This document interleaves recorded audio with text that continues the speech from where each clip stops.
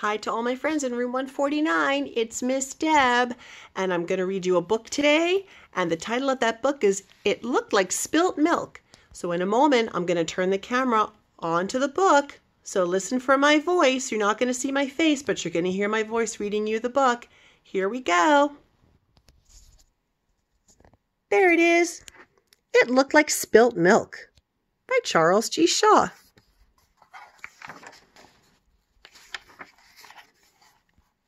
Sometimes it looked like spilt milk, but it wasn't spilt milk. Sometimes it looked like a rabbit, but it wasn't a rabbit. Sometimes it looked like a bird, but it wasn't a bird. Sometimes it looked like a tree, but it wasn't a tree.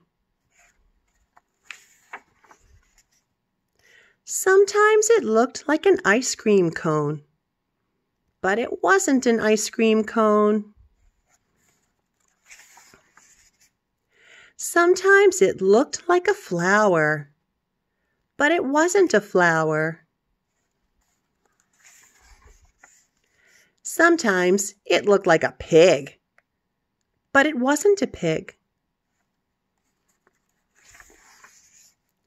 Sometimes it looked like a birthday cake, but it wasn't a birthday cake. Sometimes it looked like a sheep, but it wasn't a sheep. Sometimes it looked like a great horned owl, but it wasn't a great horned owl.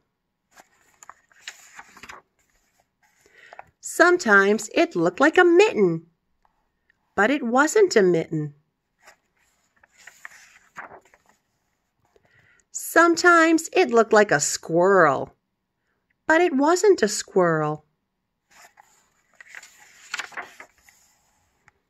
Sometimes it looked like an angel, but it wasn't an angel.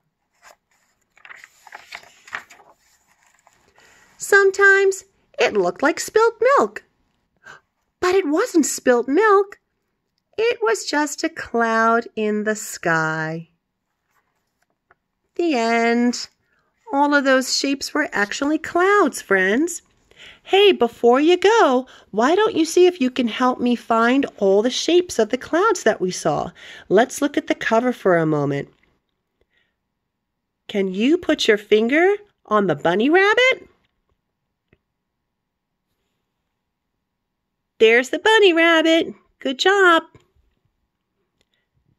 Can you put your finger on the bird? There's the bird. If you found it, good job. Can you put your finger on the squirrel? There's the squirrel. If you found it, good job. Can you put your finger on the piggy? There's the pig. If you found it, good job. Can you put your finger on the ice cream cone? There's the ice cream cone. You found it. Can you put your finger on the sheep?